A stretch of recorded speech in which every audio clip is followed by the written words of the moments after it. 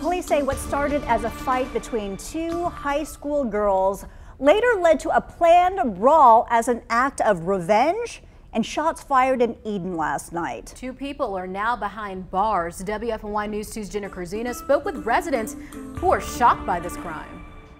Julie and Lauren, officers received the call a little after 8 last night and ended up at the intersection of South Hamilton and Bridge Street.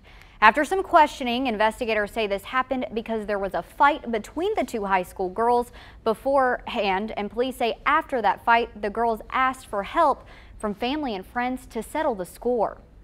Eden police say that each teen's family and friends plan to meet outside city limits.